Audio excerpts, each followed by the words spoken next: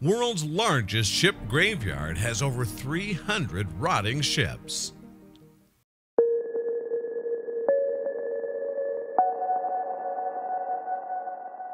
When you think of a ship graveyard, what comes to mind? A bunch of ships piled on top of each other in a junkyard, maybe.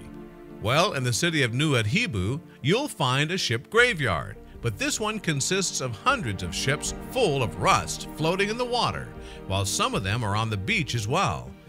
Nouadhibou is the second largest city in Mauritania, which can be found in western North Africa. This is the country's commercial center. So why are all of these ships just abandoned and left to die?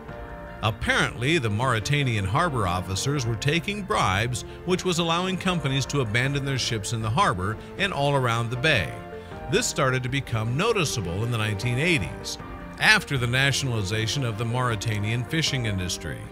Fishing ships that weren't making much money or were using old vessels found it a very convenient place to set it and forget it. I don't know how I feel about this. It seems like having abandoned ships floating in the bay and sitting on the beach could have some long-term environmental issues. I understand that this was the inexpensive way out, but maybe selling the parts and scrap metal for money would be a better option. I'm sure everybody has an opinion on what should have been done, but it may be too far past the point since there are now hundreds of ships abandoned throughout this area.